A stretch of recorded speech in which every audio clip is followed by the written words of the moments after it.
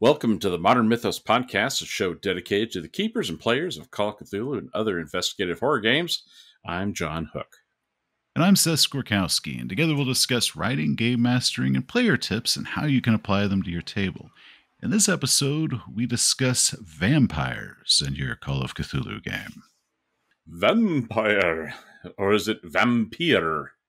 Well, that's probably what we're going to discuss. And we had a lot of delays in getting to record this, and I know it's not going to come out the same day, but it just so happens that today is the 36th anniversary of the release of Lost Boys back in 1987. So that was fortuitous.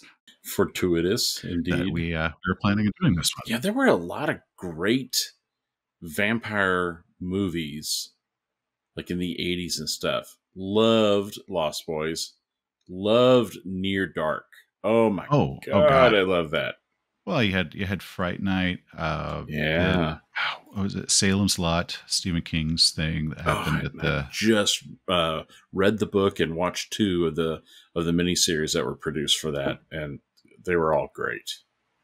And one of the things with Lost Boys, the original script, they were supposed to be like 11, because it was a reference to Peter Pan, because that's why Peter Pan could fly and he could only visit Wendy at night. Oh my God. Oh, that's awesome. And some of the character names are actually originally from the Peter Pan. It was originally, the original script was a very dark Peter Pan, where they were just these murdering little vampires. Yeah. Of course. Oh my God. Changes were done. They were really great changes because they made them all like upper teens, like 18. Yeah. But that's why it's called the Lost Boys. Is they had the boys that would never grow old. Wow, I'll tell you, that connection went right over my head. For all these years, I just figured it was Lost Boys because they were kids that went missing, all the missing, right? They were the missing and everything, and then now they're just kind of in the subculture of society, and just they're lost to society. I thought that was the more heady interpretation of the movie title. They were lost to the society, not a connection to Peter Pan lore. That is freaking wild. I love it. Oh yeah, So growing up, all the great movies, standing on the shoulders of going back to Bela Lugosi's Dracula, or the it was not for very long Nosferatu before that, and all the vampire stuff that came out on TV, and that I was usually too young to watch, but I did anyway. Vampires, man, popular subject, super popular. And what a great monster. They're such a cool monster. Well, unlike everything else that's, the Lovecraftian stuff, vampires are in lore. There's different versions from around the world. There's like basically a smorgasbord of lore to choose from. And I don't know. I think a lot of people say that, like, to be Call of Cthulhu, it must be the mythos, and I don't think so. And the first adventure ever written for Call of Cthulhu was The Haunting, and Walter Corbitt was essentially a vampire. He wasn't the classic vampire, but he was essentially this immortal undead thing that sustained itself through drinking blood. Well, that's buried in the basement. He also drank carrots for some reason. Like, it says, like, he could eat carrots or drink blood, but he just prefers blood. Like, if my choice was blood or carrots, I think I would also go blood. Like Count Duckula, man. I don't know if you ever watched that show, but it's like, no. Yeah. So so the actual first Call of Cthulhu adventure was a vampire, just a little twist to him, but that's what he was. He wasn't a Shoggoth or anything that Lovecraft came up with. Just a vampire story. So I think this is one that actually has a lot of potential for games, because there's so many ways we can do them. I agree, and we looked around, and maybe our Google Foo is not as awesome as we like to think, because I mean, beyond interpreting Walter Corbitt as a vampire, I could only find one Chaosium published scenario in the Blood Brothers 1 book that included vampires.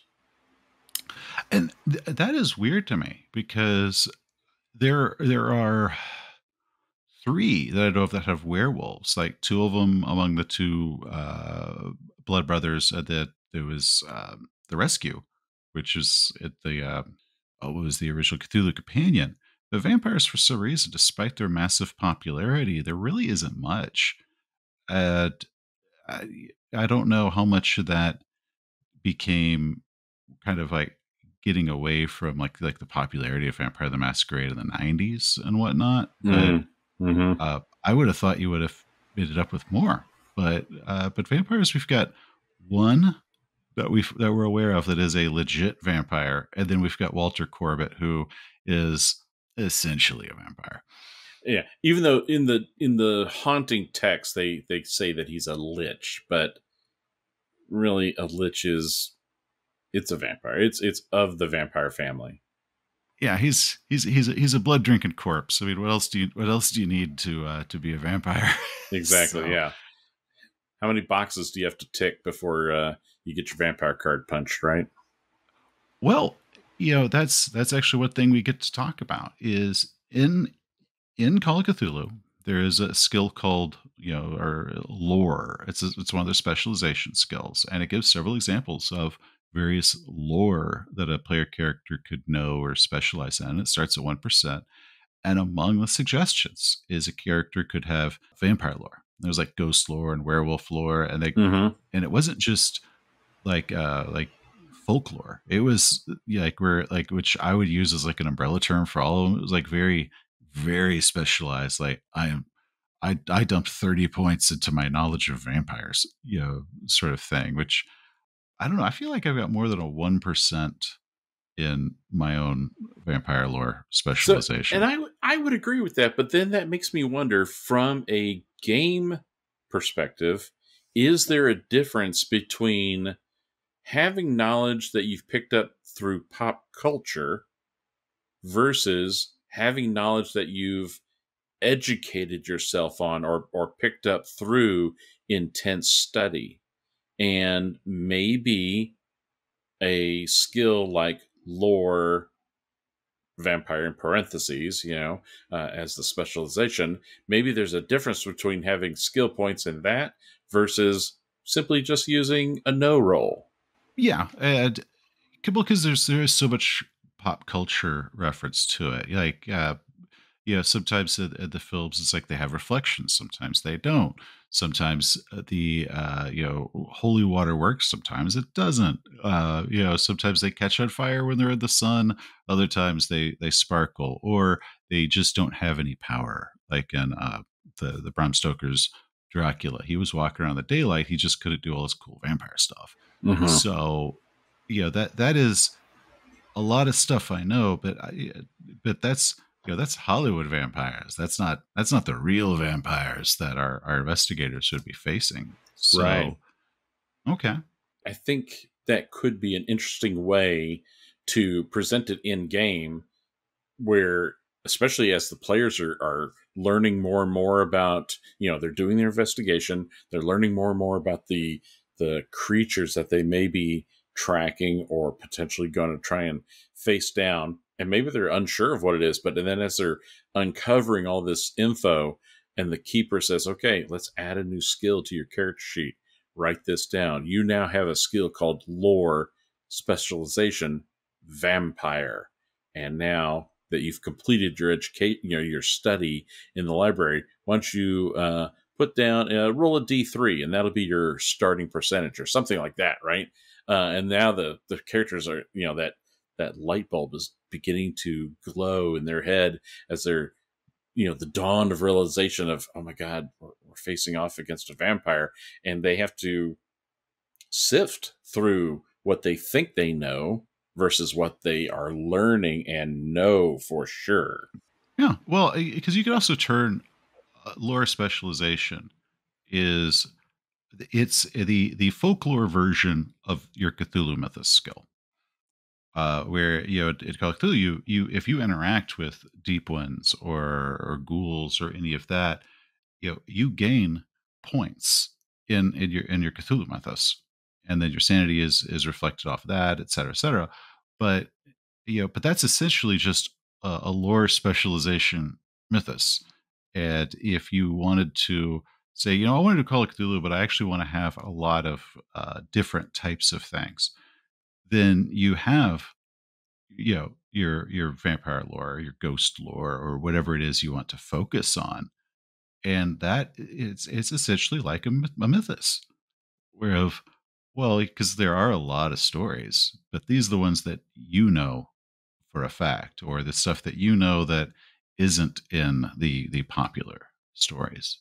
That it just made me wonder as you were saying that, as you're comparing lore specialization to the Cthulhu Mythos skill, having points in your Cthulhu Mythos, it also reduces your sanity cap. Do you think it would be fair for a lore specialization, especially one where it's pertinent to inhuman monsters, do a reduction on your sanity cap? Well, yeah, in the actual Call of Cthulhu rules, such they do have vampires in it. There is a sanity loss for them. D4, they're only worth a D4. Yeah, Wow. 0/D4. A skeleton walking around is worth a 0d6, but a vampire? Maybe because it still looks human or potentially human, which again, like, as we'll get into a little bit A later. werewolf's only a D4. Evidently, skeletons are just a shit ton more unsettling than that. Have you been to an anatomy class? That is a pretty scary class. So maybe I don't know. It's part of the area where I feel that because mythos is also very specifically the mythos. True. Yeah. And It can wide range. Yeah. I was, so putting it out there as food for thought. no, I think it is, because if I was going to, let's say, do a game where we were just hunting supernatural things, and I was just going to use Call of Cthulhu as the rule set, but I was like, okay, guys, this is what we're going to do. It's actually going to be the was it the dark world that Universal wanted to do as its shared universe, where it was like, the Mummy and Dracula and the Wolfman and all that. Yeah. If I wanted to do like a Universal Dark World game, and I'm like, we're just going to take Call of Cthulhu and we're going to just remove the mythos from it, and we're just going to focus on Tom Cruise being a mummy or whatnot, then I would actually do something like that, where it's like, okay, well, your dark world mythos skill or whatever it is, right? We would treat the same way, as permanent reduction on your sanity cap. So that could be done. But I think if you're going to be doing the mythos in it, I wouldn't have it permanently reduce san. Yep. But if that was going to be the focus instead of the mythos, I would. But that's also a different way you could take this game and literally just port it into a totally different but clearly the same game, where it's like, right. Yeah. Back in the 90s, a buddy always wanted to run me through Vampire, and I always wanted to play Vampire Hunter. And I didn't want to play Blade. I wanted to play Whistler, because well, Whistler to me was just a lot cooler, because Blade had all their strengths, right? They had super strength, They had all this cool healing. I mean, he was awesome.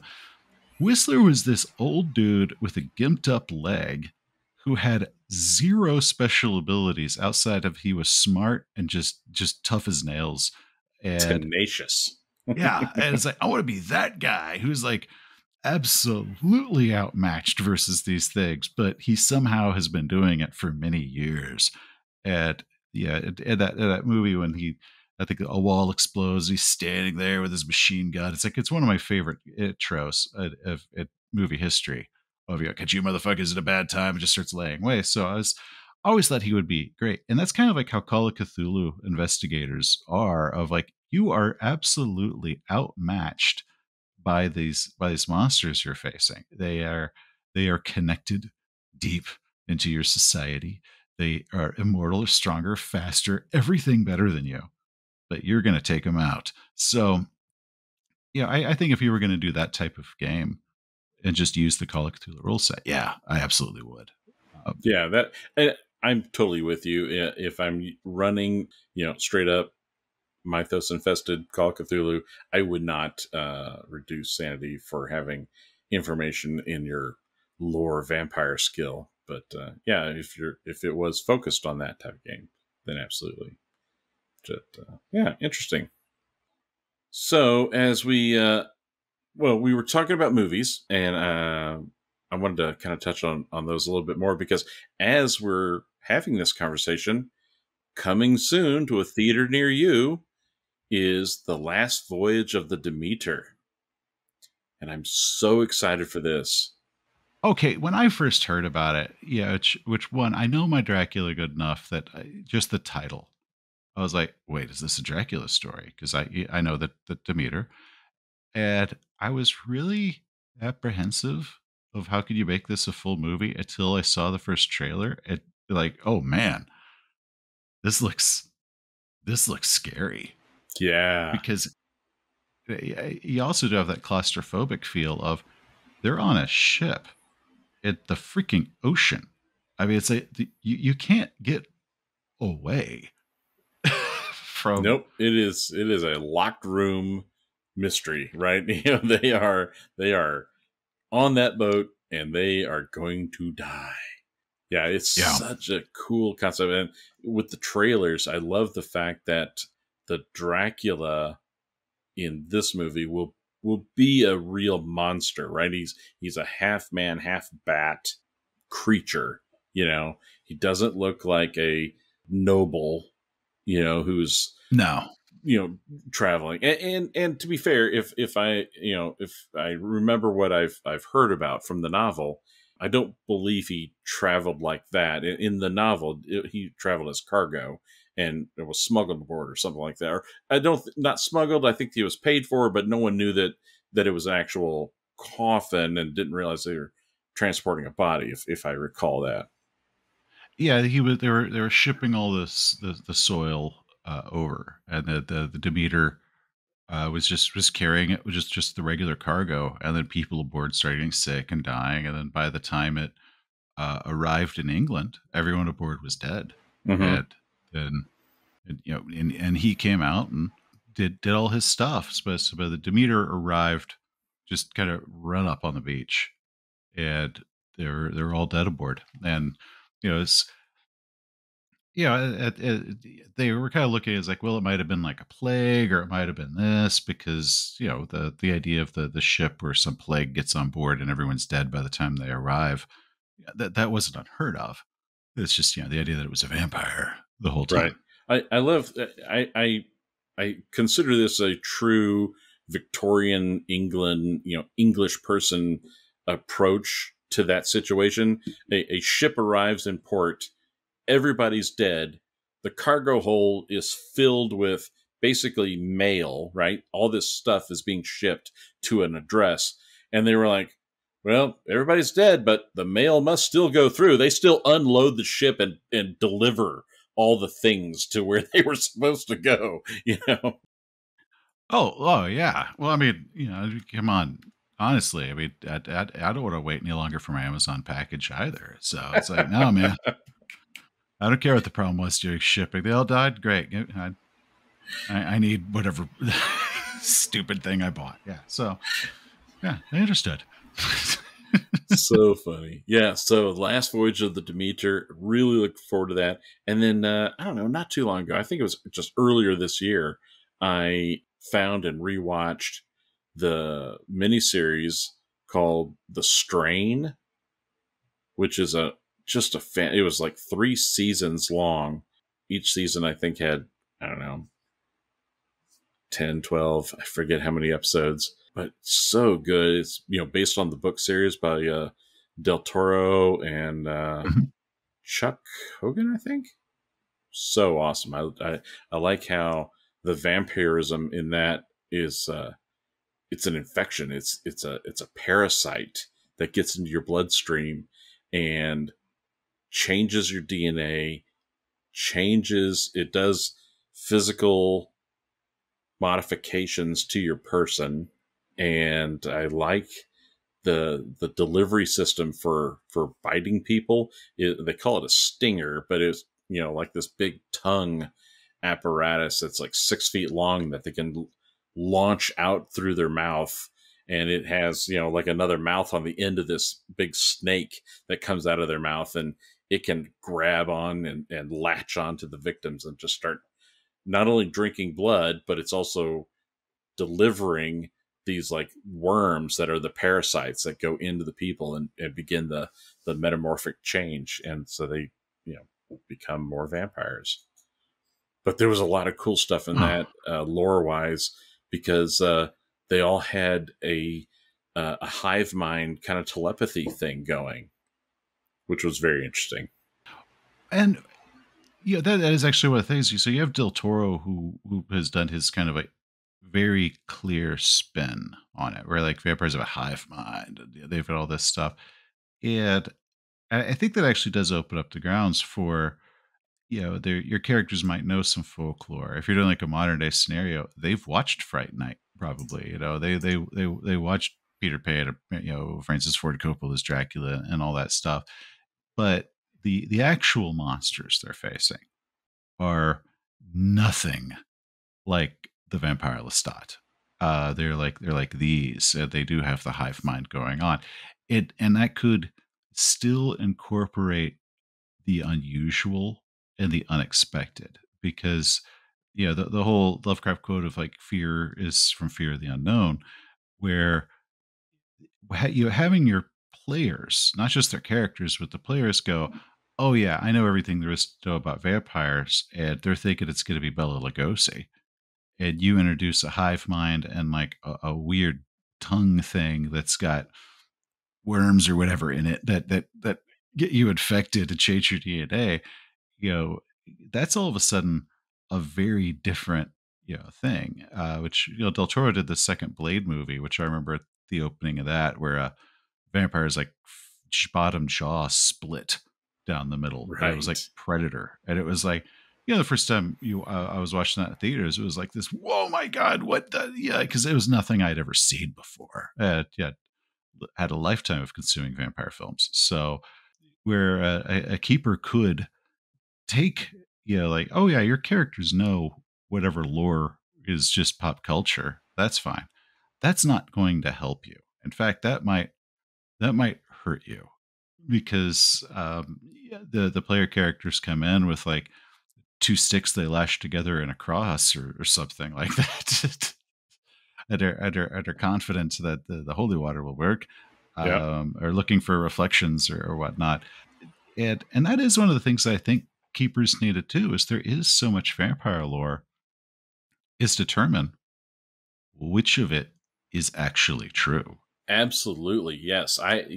If a keeper is going to include vampires, they should beforehand make that bullet list of what lore applies, what is applicable and true for these vampires, what is not true, what is false information, or how is what you might initially think of as false information, how is that actually interpreted, for these creatures, right? So maybe the creatures don't have a reflection, okay, or maybe the lore is that they don't have a reflection, but under certain conditions, they do have a reflection. I don't know. I'm just kind of throwing that one out Or, there. well, because there's yeah, there's one where it's like they have a reflection, but they abhor their own reflection, Mm-hmm. because they see what they've become. Or they have a reflection, but the reflection is, what the monster is. Yeah, like Right. Yeah. Kind of a Dorian Gray thing, right? You get to see its true self. yeah, that sees through the illusion, the glamour that they've put around themselves, or maybe they just do cast reflections like normal. And it was so the Call of Cthulhu Malus Mastorum kind of lists a lot of options, because a keeper should figure out which ones their particular vampire is going to have and which ones they're not. And kind of goes through a few of them. And one of the things that get brought up, like drinking blood, does your vampire drink blood?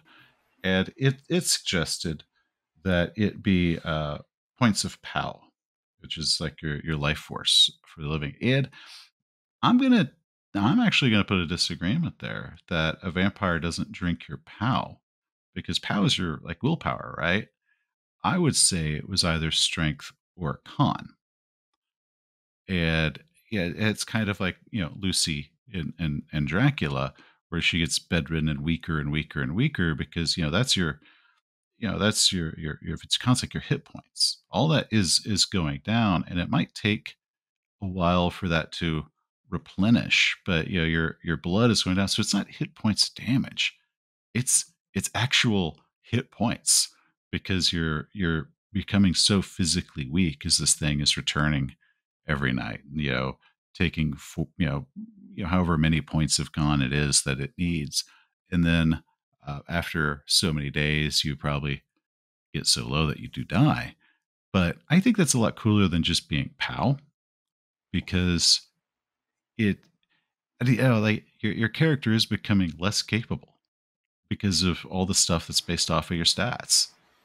And just having the stat loss be from con or strength, it conveys a mental image of the frailty that the victim is going through, much more so, I would think, than a loss of POW. That Oh feels yeah, like a more of a spiritual or mental kind of deficiency, whereas the vampire is sapping your physical strength. yeah, and then it's like they're pale, they're getting that withdrawn look. Their hair begins getting brittle and thin, and just that they're withering away as this thing is coming back over and over again. So that's one way I would change that. And it brings up the idea of the holy symbol. If I'm going to hold my two sticks together and make my cross, or whatever, and it interprets it as this is where POW comes in. And it's not, the symbol doesn't necessarily mean anything to the vampire. I mean, maybe it did if that symbol meant something to it during life, but it's actually the focus of a POW check of the player character repulsing it away with, like, make a hard POW. Yeah, but this symbol is what you're focusing through. I do like that. Not necessarily for all vampires. Like I think there should be different types, but I think is the idea of like the holy symbol. It's not the symbol itself. It is the POW check from that character. Yeah, it's that the humans who are fighting these monsters underestimate their own innate psychic powers that they're inflicting on the vampire, right?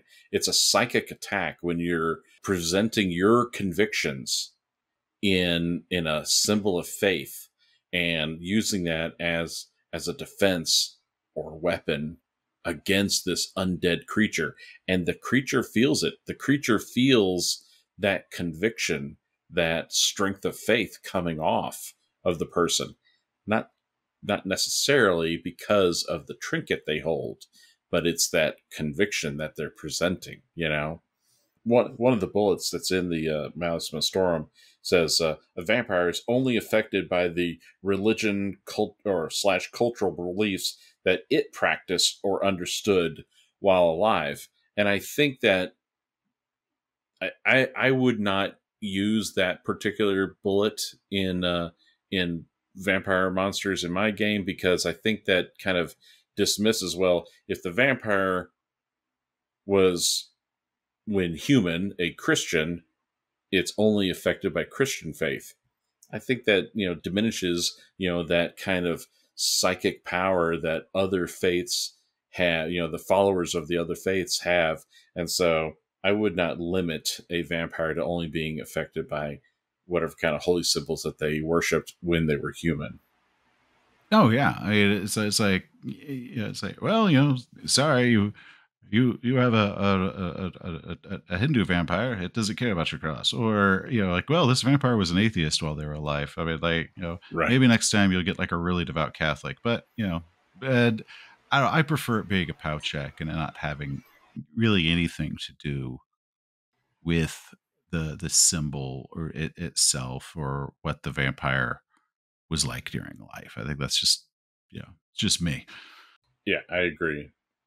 And there's so many rules that we could go into. Like I love this was one of the rules that was portrayed in the Salem's Lot miniseries. It was also a rule that was used in the book Stephen King used in his book. Is the invitation that vampires could not cross a threshold without an invitation, Oh yeah. and that invitation extended even from life. So there was a character in the book who, one of his, he wasn't really a friend, but he was a townsperson who was in trouble and in need. And so this one character said, "Hey, come to my home. You don't have any place to stay right now. Come to my home. Let me care for you. You're sick. Let me care for you." And so the character, the victim, while still alive but dying, came into his home, was sleeping in one of the rooms, and that was the night where the vampire that had been feeding on him came for the last time, fed on him for the last time, and then that person died. Well, the very next day, because in the Salem's Lot they turn quickly in a matter of hours. The very next day, because he had that invitation when he was alive, he had entry. He had rights to go into that house now as a Hmm. vampire. And so then the guy was like, "I revoke my invitation." And that was enough. That was enough. And so with the revocation of that invitation, the vampire had to exit, went out the window. It was a second story window, and they were like, "Did he fall?" And they looked down, and there's no evidence of him hitting the ground. And like, "Oh my god, where did he go if he went out the window?" And but it was interesting that was an important part for in the book and portrayed in the shows about invitations. And you can make that something like an opposed pow check Mm-hmm. where, like, you're revoking your invitation. It's like, well, you got to make it opposed pow because it's already here to banish it from your house. Or if the investigators are searching a series of murders, and they think there might be that vampire angle, you could have, like, they all take place at houses that have a welcome mat for the door. That's good. I like Yeah, that. just mentions, like, you step over the nice, pretty welcome mat with welcome written in blue on it, and his whole family, they've been bled out. What could it be? So That's awesome. but yeah, if you could do that, or it could also be like, maybe that's something that the vampires themselves spread. And there's the idea of the parent monster. Of the idea that vampirism is a kind of a multi-level marketing thing, and until they have been until they have made their first kill, or until the first full month has passed, or whatnot, the the children of the parent vampire can be cured from it. If you kill the master vampire, all the not fully transformed slave vampires are cured. Or maybe it just means that they're now fully formed vampires that go fleeing off to become their own masters because they're no longer bound. And that would add a the ticking time clock, which a lot of movies use. They also use that in The Lost Boys and some of the Dracula interpretations, where it's like we got to take out the head in order to save so and so, and that becomes the ticking clock because that's how we get to save our good old friends that our investigators know, or what are the other PCs, or the PCs themselves. Right. Yeah. A PC has fallen victim to one of the vampires, and now you have to get to the one that created him, or else that's the only way to save the person who's been turned. And one of the things which Anne Rice had brought up in her vampire series was that the vampires always look the same as they did when they died. So if you had a beard or your clean shaven, you just are forever. If your hair was long, it's just that way forever. Which thank God I didn't get turned into one during my misguided goatee phase in the late '90s. And but there's the idea of like that the ultimate tragedy of them is that the world keeps moving and they have immortality, but they're kind of locked in this look. And one of the characters in those stories, he was actually turned into one during the Roman era, but as part of the ceremony. And before he was transformed, like his captors, because he had been kidnapped, like came in and they shaved him and they did all this stuff and they groomed him, and then he was turned into a vampire because that's what he looked like forever. And that's a cool twist. And it reminds me in your adventure that your own interpretation of consume likeness that you Mm. did in Transatlantic Terror, Mm-hmm. you did that with the serpent people, that Yeah. they had outdated hairstyles. Yeah. And I liked that idea of being time locked. I had never read.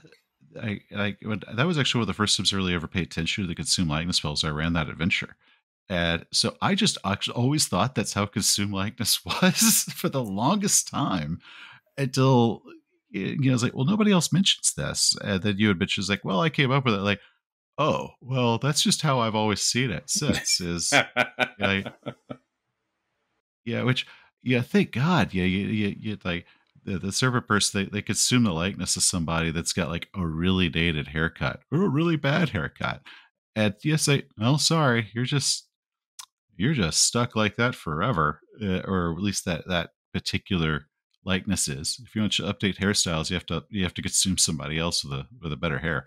Yep. So, but that's another thing. Like, if you're vampire, can they change their appearance?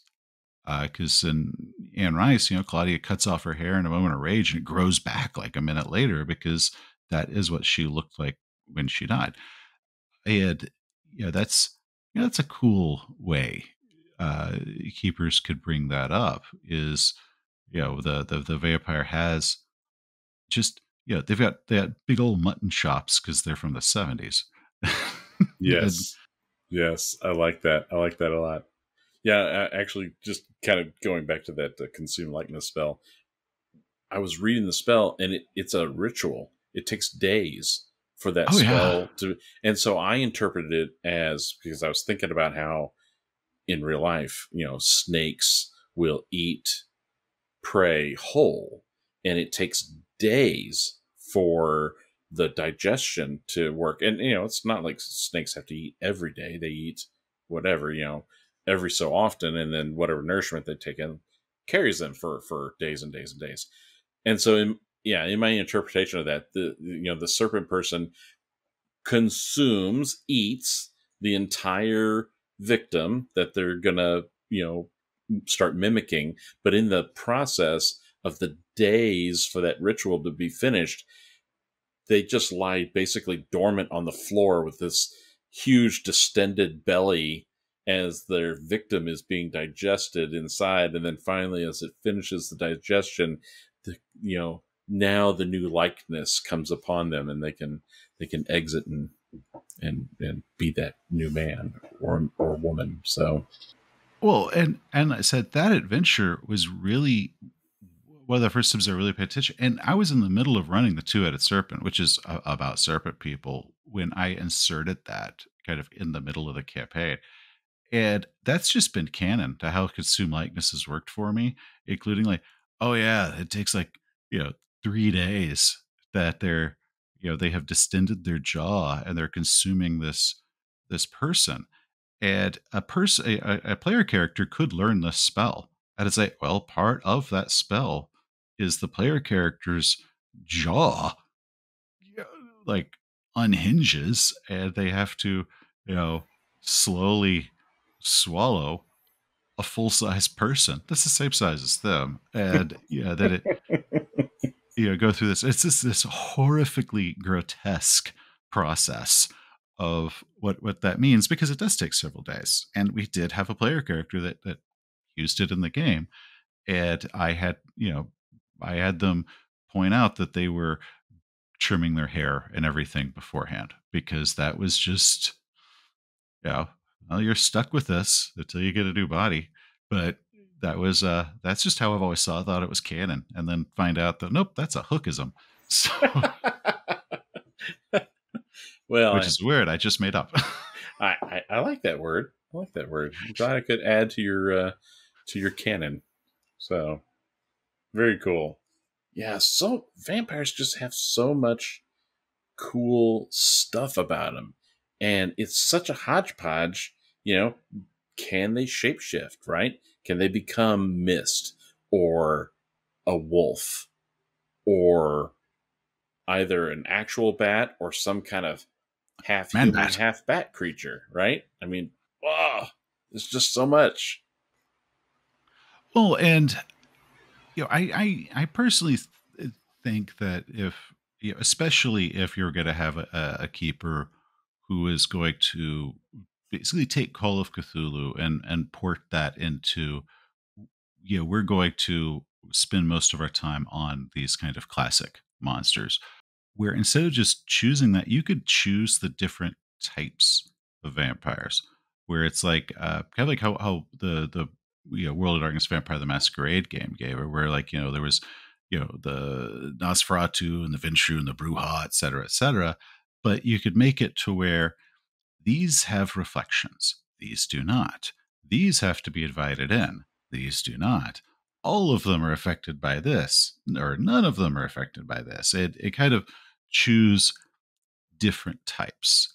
And part of what the vampire lore skill versus just an education of pop culture is being able to identify what type of vampire there is that you're dealing with, as well as what specifically actually does work and what's just folklore or legend or just confusing all the different types.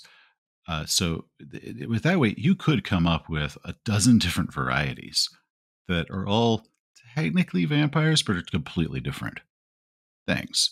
Well, and we've done a little bit of research, and mankind has thought about vampires from every walk of life. Every part of the globe has their version of vampires. And so just a few that we've picked up. Let's see here.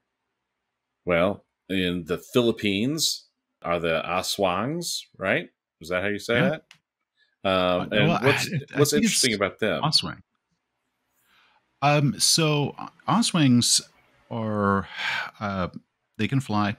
They have these exceptionally long tongues, and what they're most often blamed for is miscarriages, to where they could sit outside a keyhole or under a door and have their tongue go through and eat the child out of the mother while she is asleep. Oh It's my God. it's horrific. But they might have like this 15-foot long, like, serpent like tongue that comes slithering out. And I okay, this is one where I'm not entirely sure, because I used Oswangs in my Valdecan novels, and at that I brought up that they ate livers as well, their victim's liver. but I can't remember if I got that from my research or I made that part up. Hmm. But for some reason, I think they also ate the livers, but I might have just made that up for the book and forgotten if I made that up or not. But the fact that they were blamed for miscarriages with these freakish tongues that could go through keyholes, so they're which means they had to be really slender. But Yeah. while the mothers to be were sleeping, horrifically twisted. But when people are categorizing vampire lore from around the world, Oswald's from the Philippines are a very popular one, and there are a lot of stories about them, and they're still very much in Filipino culture.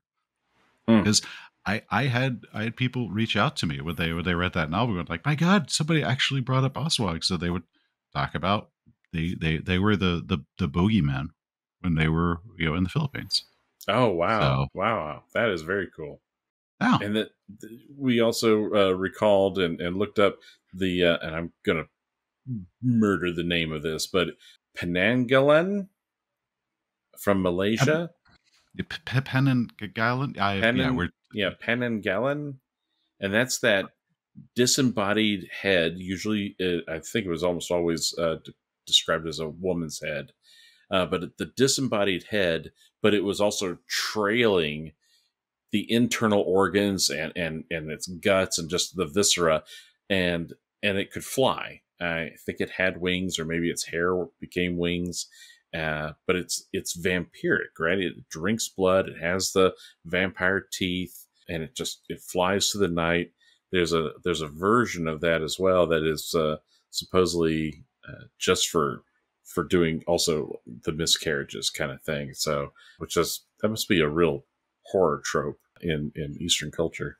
well, with Penn and Gallants. I think we have mispronounced it a new and exciting way every single time we've attempted to say this. Every time.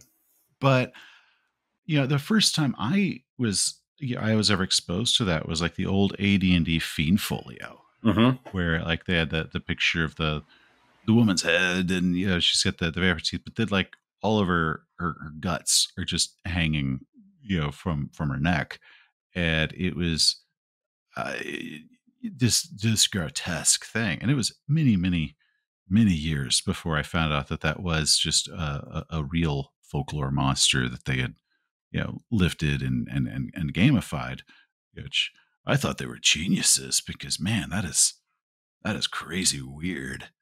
But that's the Malaysian one.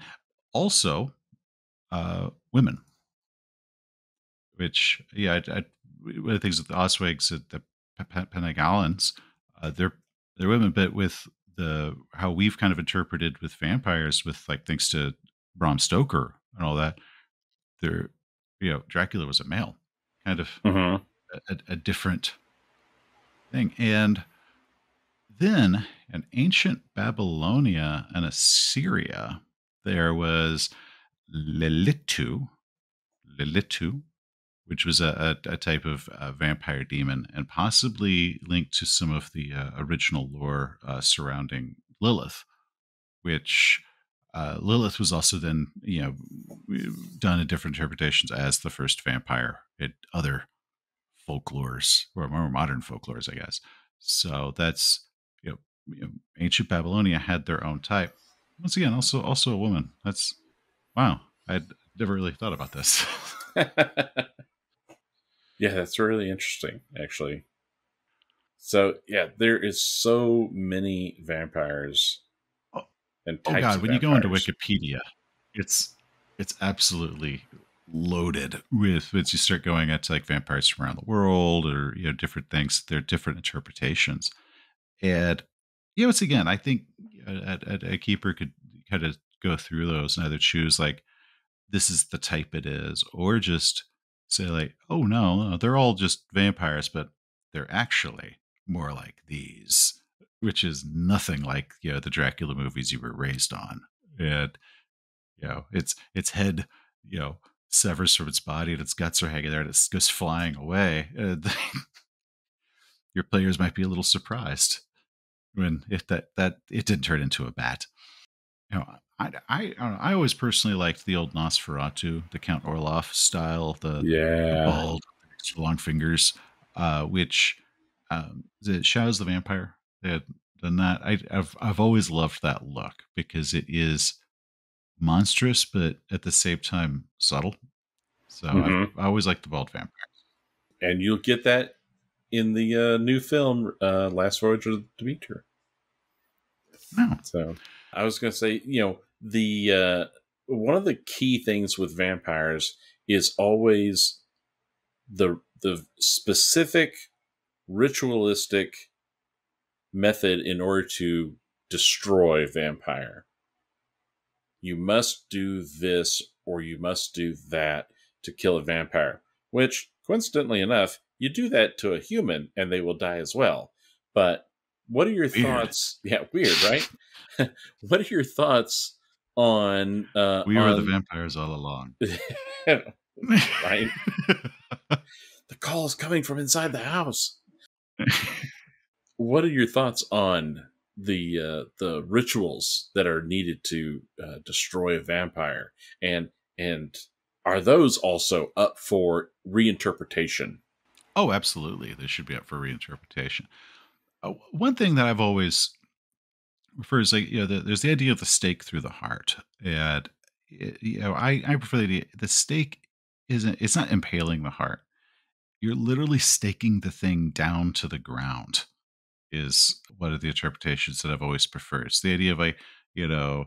Yeah, shoot it with a crossbow and you impale its heart and it dies. Like, no, no, that's not what does it. It's the actual you're staking it to something, which I usually you like open up its that. coffin and you're literally it can't get up. You staked it down like you would stake down a tent, and that allows you to then go through the process of cutting off its head or actually fully removing its heart or whatnot. So, I prefer that interpretation of staking myself, I like that and because I think I have always, well, like in Lost Boys, don't they at one point, isn't a crossbow used to destroy a vampire because the wooden shaft of the crossbow bolt went through his heart?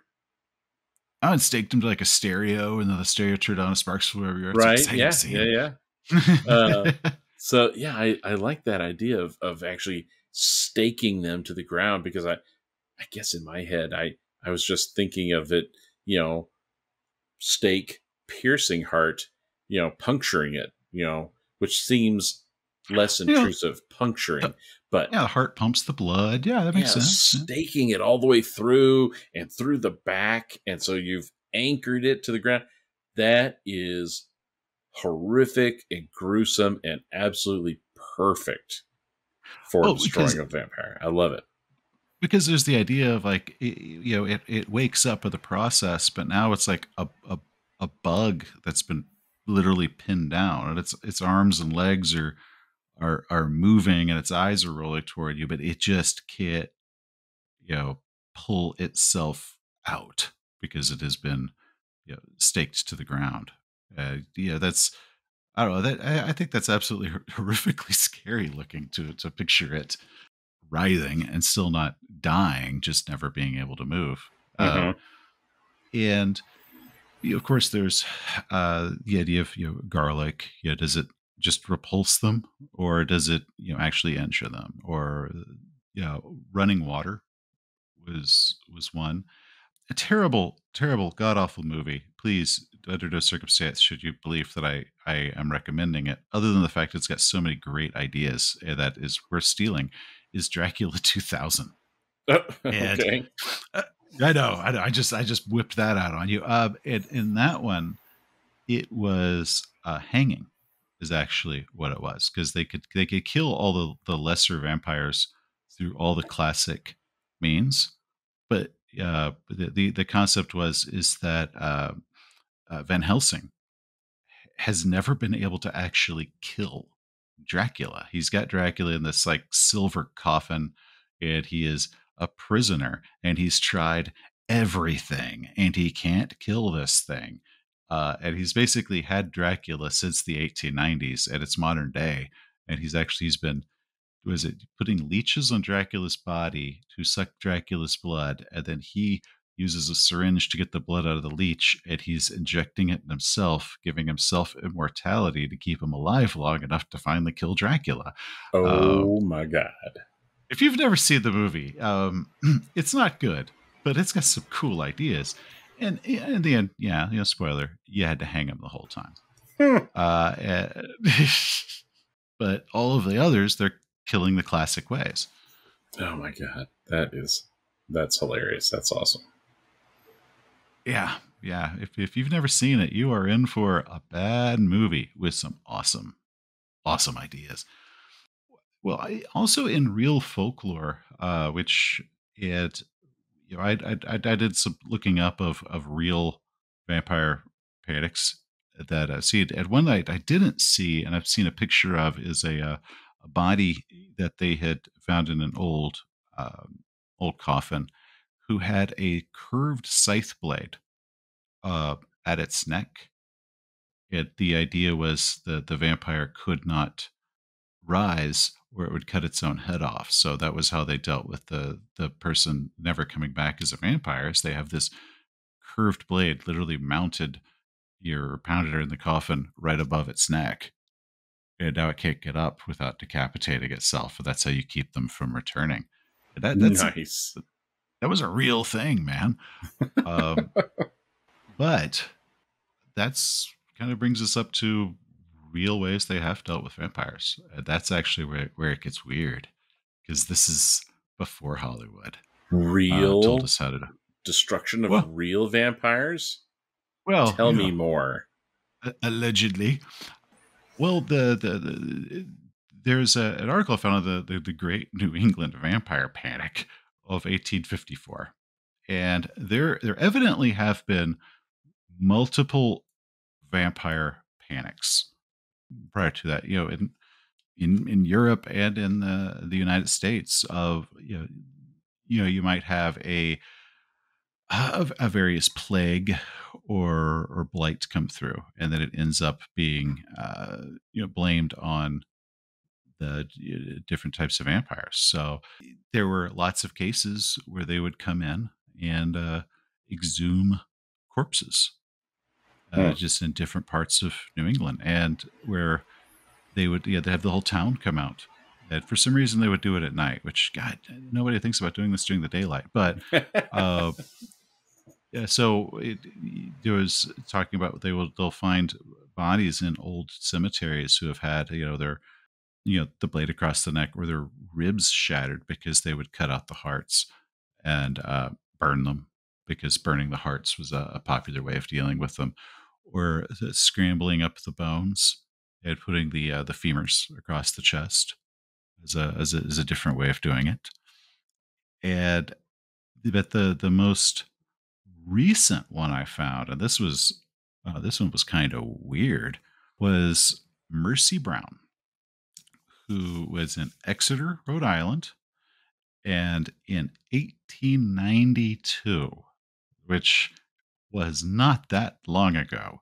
When we think about people going out and exhuming vampires, she passed after several members of her family had. So 2 months after her burial, and her brother had gotten very ill, they said that she's the vampire. So they went out, and in 1892 they dug her up. They talked about her skin looked fresh and pure, which is just all part of the decomposition process.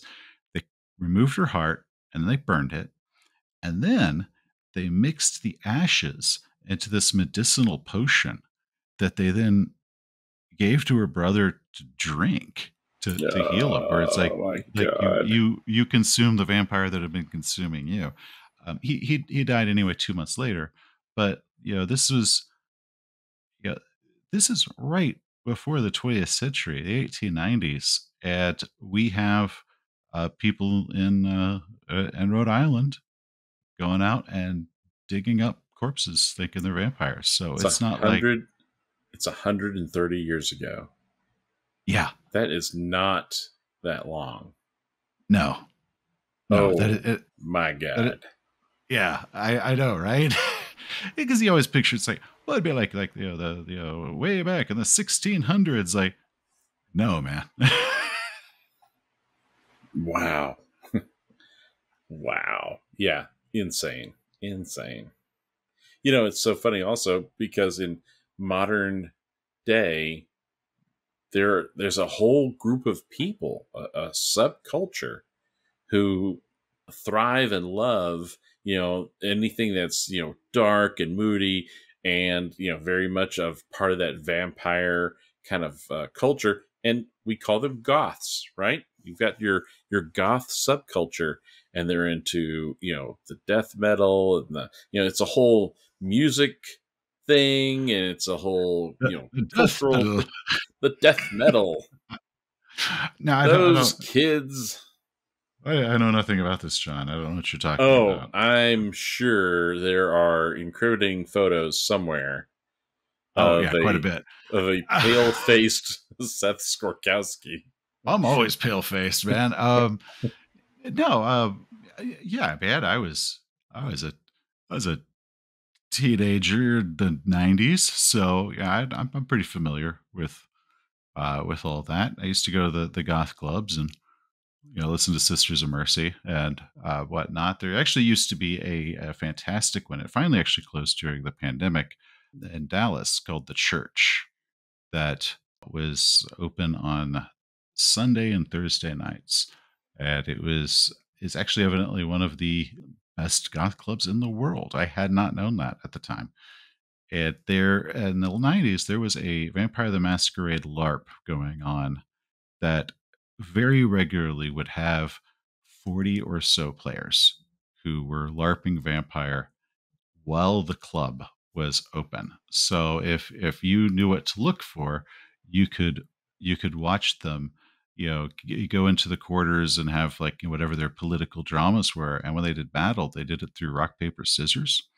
So you could sit there and a lot of it would dress to the nines of whatever type of clan they were, and you could see them just tuck off of the quarters to do quick rounds of rock paper scissors. So they had multiple storytellers because like how do you GM 40 people in a Right. nightclub that's got several hundred people in it already, and all the music and there's multiple dance floors and all this stuff. Like one person can't do it, so they actually had a team of storytellers that would like have to be called in to make certain judgments or witness certain exchanges or whatnot that were kind of like buzzing around like this little team.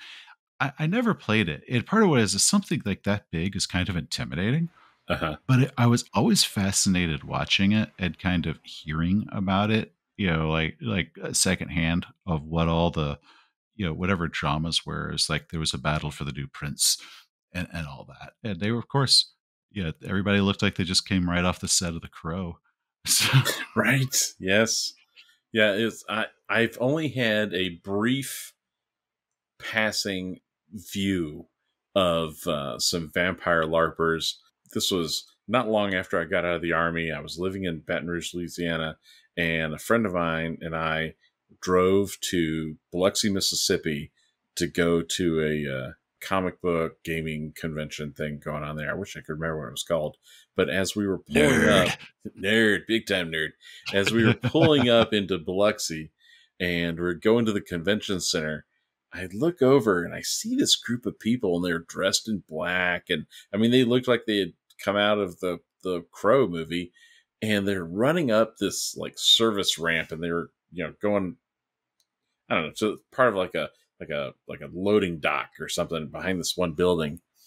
And I turned to my friend and I pointed it out to him. I go, what are those guys doing? And he just looked at him and he just kind of nodded and he goes, yeah, they're playing vampire. They're LARPing. And I'm like, I don't know all whatever you just said.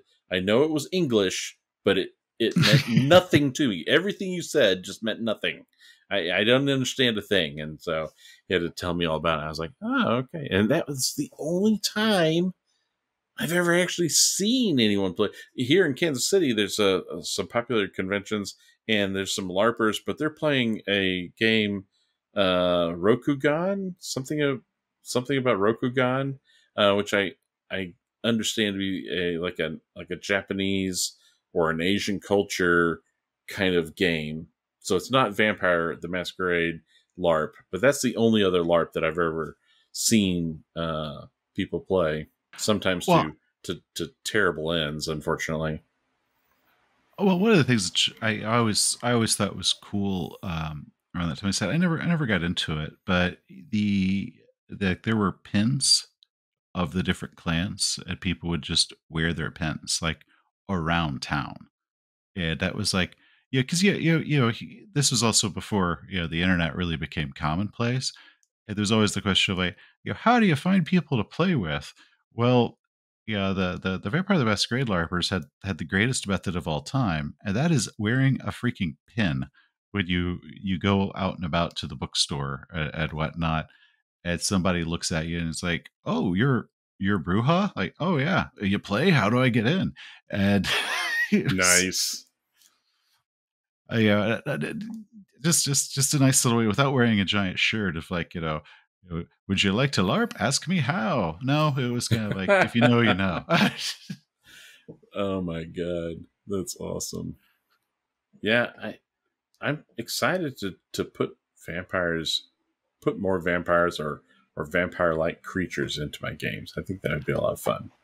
Well, in my own sequel that I did to The Haunting was a vampire story, and I had a instead of the vampire nightclub like you would see in Blade or lots of other stuff like that, I had it be a speakeasy that was an old it was underground, and there was a like an auto shop that had like kind of the busted up car that was in one of the bays. It was like an old converted barn sort of thing, like in the middle of Boston. But at night they would like push it out of the way, and there's a trap door under it, and it led to these like spiral stone stairs to where there was like this underground church. But on the level below that was the big symbol that looked like the eye with the triangle with the three Y's made out of it that you saw from The Right. Haunting. Yeah. And those were where they would kill the victim, and those were the blood grooves that would carry the blood to the three vampires that were actually under the place, and it was their feeding ground. So like those would go along these kind of metal lined troughs on the lowest level and carry the blood to these like little Wow. tubes that were directly above the sleeping vampires' mouths. So as they slept, it would drip blood in their mouth through this thing. And it was the eye, but there were like spikes on it. They'd throw people down a pit and they'd be impaled and the blood would run down. Have Um, you published this? no, this was just something I did to my players, and Oh, that one began with it was the murder of a vampire hunter. A known vampire hunter is found like floating in Boston Harbor, and the investigators are trying to piece together what happened to this guy, and that's how they found the speakeasy, because they found his old hotel and some of his own notes, and they pieced it together, and they found this vampire nest. But it's like, but they're the same ones as that Corbitt guy that you dealt with in The Haunting, 2 years ago or whatnot. that is awesome. Please, if you've got your notes, write that up and self publish it on the repository. I stumble across them every once in a while. My full glorious map that I kind of like sketched out of like some graph paper with like a big pen, so it's probably illegible to any human being that's not me. But yeah, I always know what it is because I see on one of the floors is just that big eye symbol that leads off to these three little chambers. It's like, oh yeah, I know what that is. That's my Oh, man. Yes, I want to see this. I want to run this. That is awesome. they researched where the building was that was like the auto repair shop, and it was long ago before the one from The Haunting was that same church that was burned down in The Haunting that they go visit. And it's just like, oh, it was like a different one of those, but older. And the one for The Haunting was kind of like one of their satellite churches that had sprung up. So yeah, and so I always kind of treated the Corbitt monster as a vampire and my Call of Cthulhu games. Man, that is canon now for me, too. Oh, my God. That's such a great idea. And you've done more with vampires, even in your books, haven't you? Yeah. So in my Valdican series, which I pulled in a lot of monsters from various folklores, and I had Oswangs and various things that kind of get umbrellaed under vampires. But I did have classic vampires, but they were, instead of it being a disease or a virus or anything, it was a demonic possession. And if you use silver, staked a vampire or whatnot, all you did was you killed the body, and the demon, the actual vampire, would just flee to the body of another person it had marked. And that, so the only way to kill it was with these special weapons. But with vampires, I had it be that when they fled to a new body, if the person that they had marked was still alive, that's when the vampire looked like it was a living person, and it, kind of the Count Dracula look. But if the person had died within like kind of whatever window it was, and the demon then went to the marked body who is now dead, that's when it became the bald, pointed eared, spidery fingered Nosferatu type. So it That was like, is cool. so it's just basically the only difference between them really came down to what was the condition of the body when the demon turned it into a true vampire. And that way I could have two totally different types that were still technically the same thing.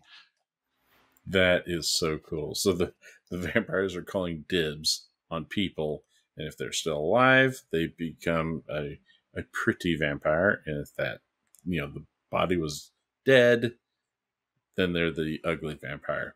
That's Yeah. freaking awesome. I love that. So it's kind of the idea is if the demon bites you, it marks you, and the spirit could move to you anytime at once.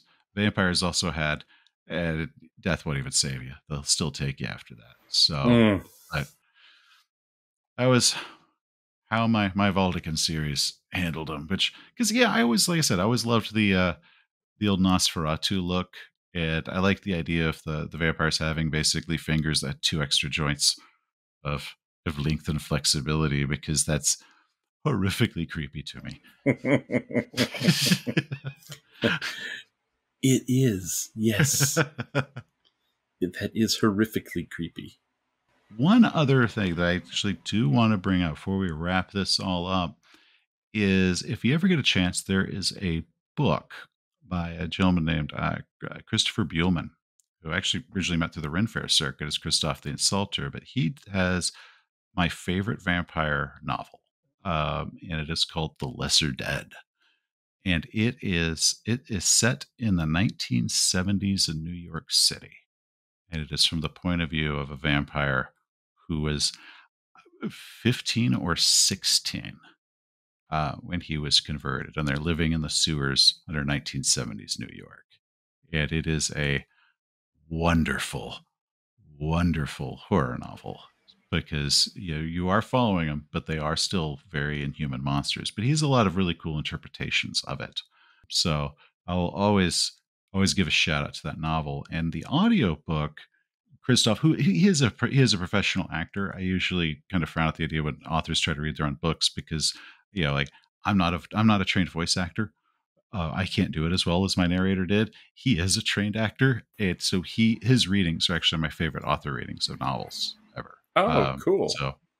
So when he did The Lesser Dead, it was brilliant. So Well, then maybe I will get it as an audiobook. I just tagged it on Amazon to get the Kindle, but maybe I'll do it as an audio. Okay. there is a spin-off prequel sort of thing he did called the Suicide Motor Club that takes place in the same world, and it's like in the 60s, and it is vampires running around in cars. But it's not a sequel or a direct prequel. Like, there's a character in it that is referenced to The Lesser Dead, and you won't even notice when you read the second one unless you go back and read it. It's like, oh, hey, it's that character they mention in passing, and then a few years later he wrote a book that casts this one character that was a throwaway line, and I always like that, since That's it makes cool. the world bigger. Yeah, that's one of the things I liked in the vampire movie with the aliens people, right? It had Bill Paxton, and it had Oh, I just Near talked about Dark. it earlier. Near Dark. I don't know why the name just flew out of my head like a bat. Well, yes. So I had the same thing because it was like they're running around in the desert in a car. Like I was about to say, like, crap, I can't name that movie Right. because. But yeah, Near Dark, they would spray paint the windows or put foil on the windows of their cars and vans in order to be able to drive during the day without burning up, without bursting into flames and stuff. I always thought that was kind of cool. I know, and I think Bill Paxton in that is also like the most iconically terrifying mutilated vampire ever. But I also love the fact like that came out like they pretty much just left the set of Alien. Or Yeah. Alien. Yep. And just and They're like, made that you and you. You're in a vampire movie now. Come on. no, it's and there was another film I have seen that I actually saw years before Near Dark, so I thought it was so original that had the same concept of the vampires in the desert in using cars and they're sleeping in the street, and it was so awful. And my goth girlfriend and I went to go see that in like 2001, and all I remember is we just laughed our butts off. But Near Dark, much better version. Much better. Yes. But anyways, I will always give a shout out to Christopher Buehlman's Lesser Dead, 1970s New York vampires. Fantastic story. It's one of my very favorite audiobooks. I will check it out. And I think I will do an audio. In fact, we're about to have a new month. I think I'll have a new credit for audio. Got some credits coming. Got some credits. Gonna start spending them again. Awesome. This was cool. I like vampires. We need to include vampires more often in our games, I think. Well, yeah, the thing is, maybe we'll come back and we can cover some of the other classics like, werewolves and, mummies, all the other fun ones. Oh, yeah. Because Brendan Fraser's Mummy is also to be like people are like, what's Pulp Cthulhu? Watch the Mummy. Yes. You want that? That's Pulp Cthulhu. So. Yep. 2 guns and everything. Oh, strapping the extra PCs to the wings. Just the most. Everything.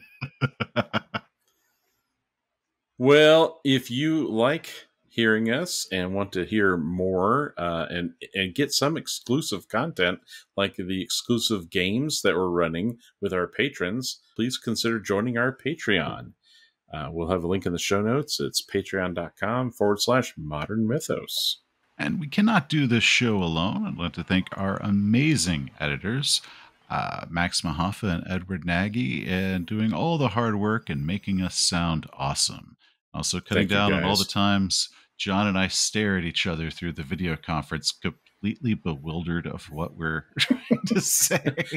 the death stare of you go next. Oh! It for sometimes I'm like, did it freeze? No, we're just staring. We're just staring at each other, kind of lost in each other's eyes. But Max and I would come in and remove those. Right, dreamily. We also want to thank John Sumrow for our badass logo. He's an incredibly talented artist, so please follow him on Facebook and check out his official website. And please consider joining his Patreon as well. We'll have those links also in the show notes. And finally, we want to thank the Darkest of the Hillside Thickets for generously allowing us to use their song Gluttony as our intro and outro music. If you're a fan of Lovecraft's writing and the Call of Cthulhu role-playing game, then you need to check out the Darkest of the Hillside Thickets. Please check out their Bandcamp site and official band site. Links below in the show notes. Thank you all for listening. Thank you.